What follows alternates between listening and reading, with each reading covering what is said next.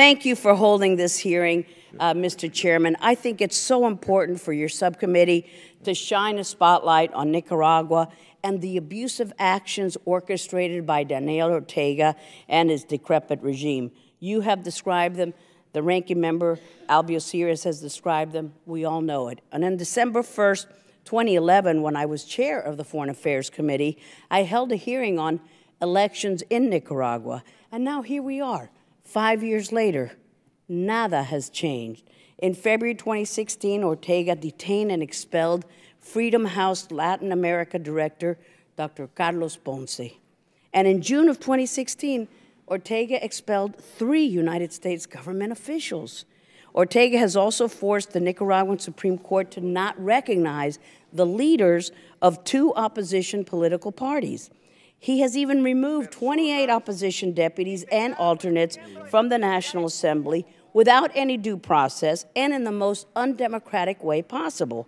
Then he chose his wife to be his running mate in the upcoming illegitimate elections in an effort to extend the Ortega dynasty at the expense of the people.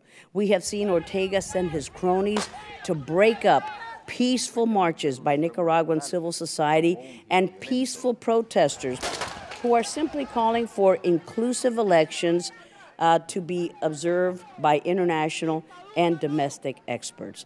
If these problems sound familiar to you, Mr. Chairman, is because we have seen these deplorable acts in the Western Hemisphere just a bit too often.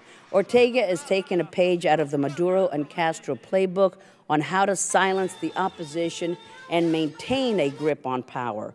And while the failed policies toward Cuba and Venezuela tend to grab the headlines, we cannot forget about the other rogue regimes in the region, like Nicaragua, that subvert democratic principles. What is it going to take for us to take action?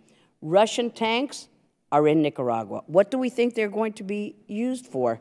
Of course, it's going to be to scare and intimidate the public, just like the national police and the military is being used by Ortega to abuse the people and violate their human rights as we speak. We cannot give Ortega a free pass on these actions. I know that State Department officials will say that at least Nicaragua is cooperating with the U.S. on counter-narcotics operations, but the truth, we've got to start holding Ortega and his ilk accountable. And seeing the tepid response from the international community, Ortega has ignored the Nicaraguan Constitution, manipulated the nation's Supreme Court and its Electoral Council to empower his regime and silence his opposition. So I thank you for the markup and the passage of this resolution to say that they've got to hold free, fair, and transparent elections, promote democracy, strengthen the rule of law, respect the right of freedom of association, or they don't get these loans from the United States and the international community. Thank you so much, Mr. Chairman.